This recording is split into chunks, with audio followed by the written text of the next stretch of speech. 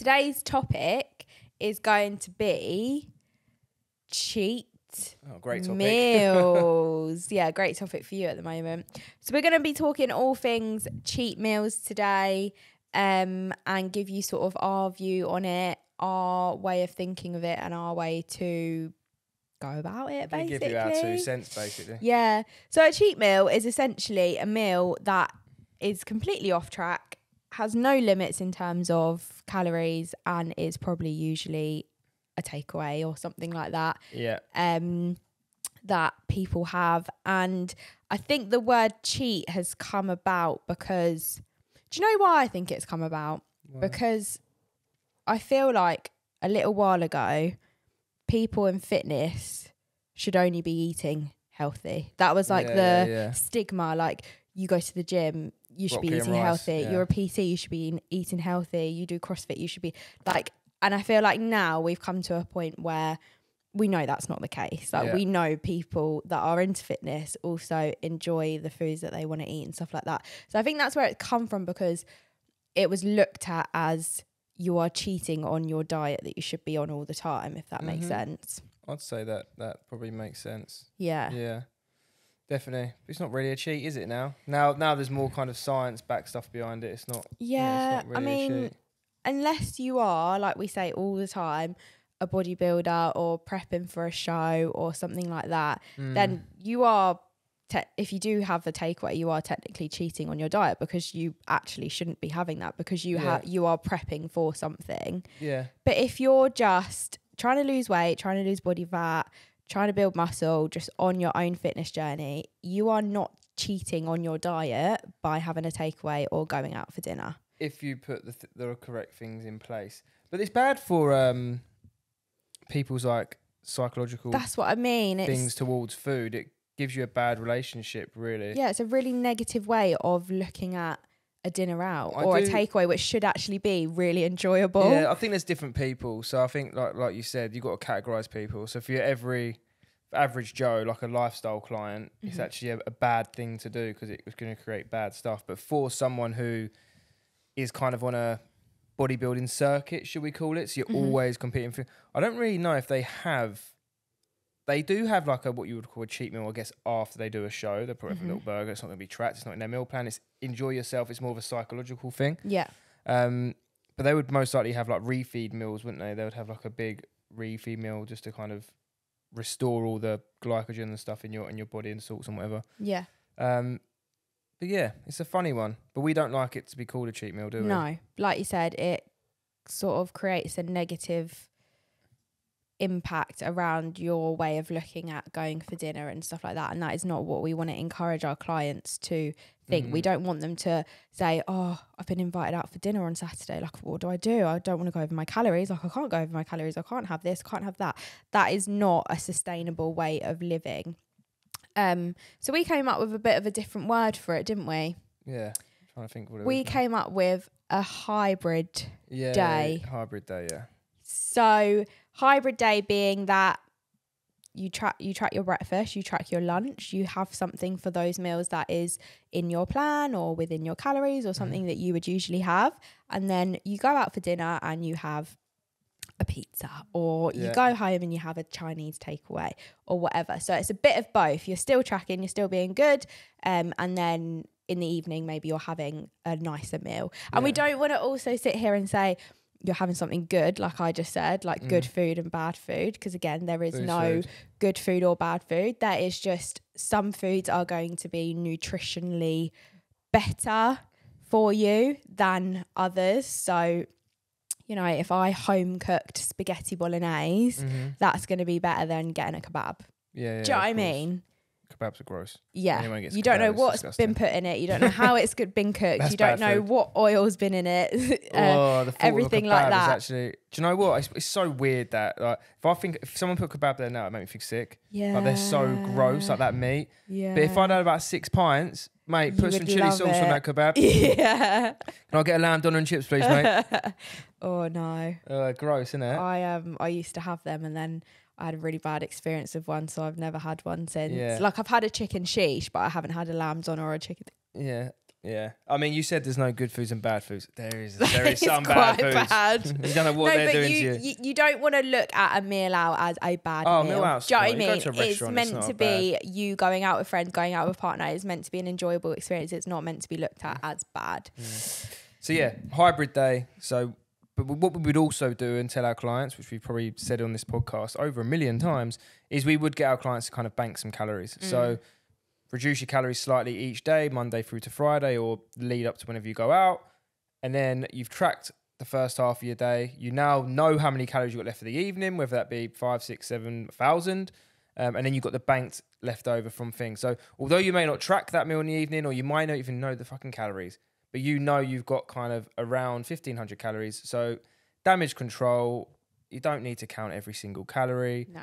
As long as like it's just that one meal and you're going on to the next. And there's other ways of looking at it as well. Like if you're actually on a journey, you don't want to be doing these cheat meals all the time because you're on a journey for a reason. You want to lose that body fat. So if you want to do it optimal, then just stick to the program. But you can put some of these in there now and then because it's going to help with a more sustainable approach. So you know you can keep them results. And it's certainly something we teach our clients going through the process, like more of a lifetime development sort of thing where they know they've got the results, they're in a good place, and they can actually go out with their friends, be social, and not kind of ruin everything they've done. Yeah, yeah. Because it is really hard to ruin what you've done and put on loads of body fat. Like, people don't understand how hard it is to actually do that. Yeah. Like, you have to be really lazy and eat loads of shit. Yeah. Like, that's just the facts of it. People don't like to hear that, but the reality is you need to eat a fair few calories in a surplus to put on body fat. And to do that, you've got to be either extremely lazy and don't move. And then if it's not the fact that you're lazy, you're desk tired, you're very lazy when it comes to your nutrition and just eating loads of shit. Yeah. It's one or the other. And obviously people do have bad relationships with food and stuff like that. But yeah, cheat meals should be, well, not cheat meals. I mean, we shouldn't call it a cheat meal.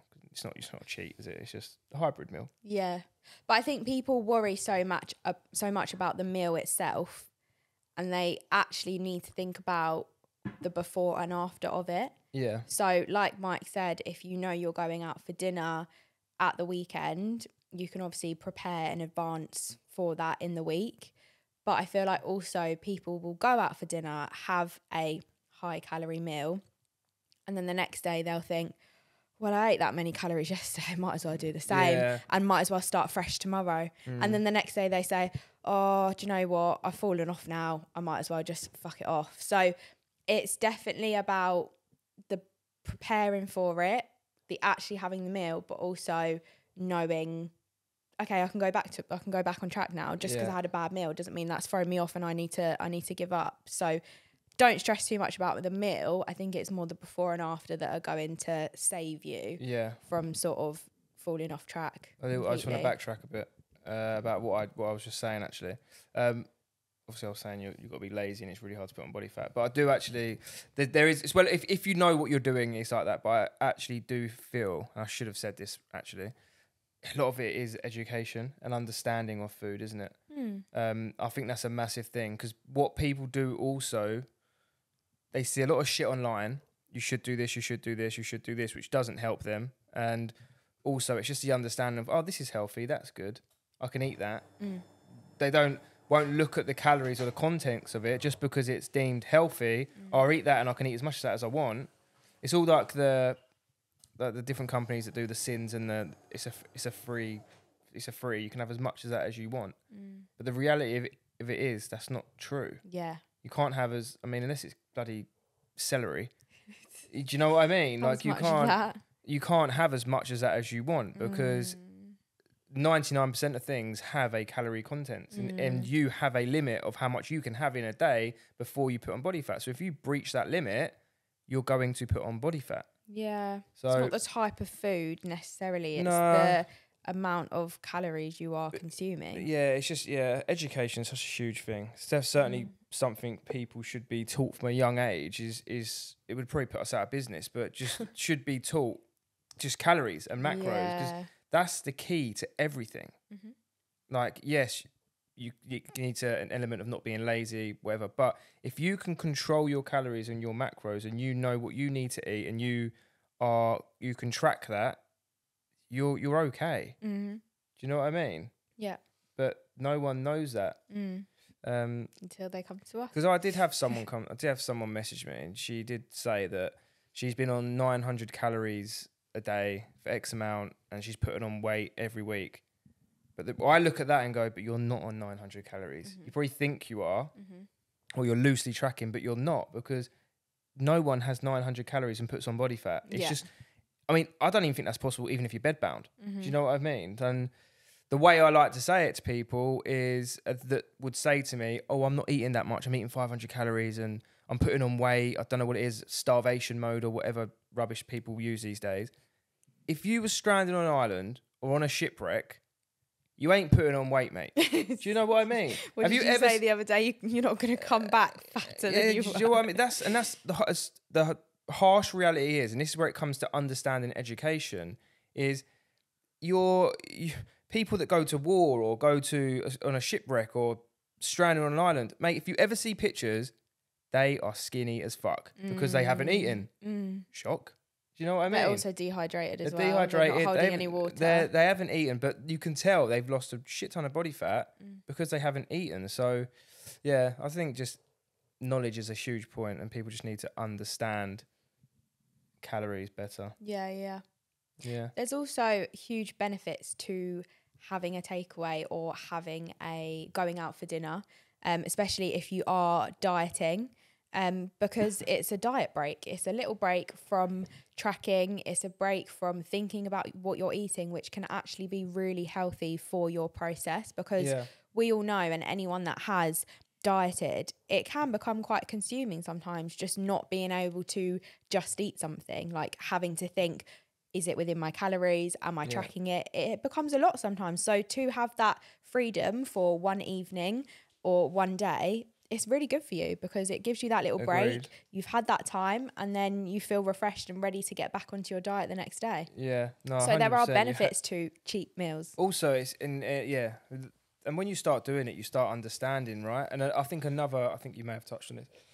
A massive thing for me that I love it when a client learns about their body, is they will go out for a meal or a takeaway or go out with friends. The next morning, the first thing they're doing is jumping on them scales, because they're like, I need to see the damage I've done. Although you're probably not going to be able to see the damage you've done yet. No. And the scales have shot up. Oh my God, shouldn't have gone out. I've ruined everything. I weigh heavier than I did 3 weeks ago. You'll have that conversation with them. Sodium, salt, high carb intake, you're just holding water. 3 days later, oh, Mark, I'm back to that. I'm back to my normal weight. Absolute result. And I'm like, oh, really?